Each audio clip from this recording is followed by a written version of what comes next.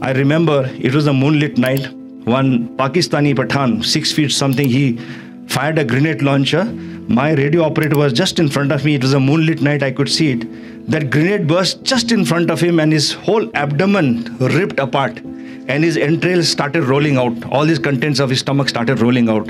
And this young man, in order to save himself, he's staggering like this and he was trying to put everything back. It was a terrible, terrible sight for me.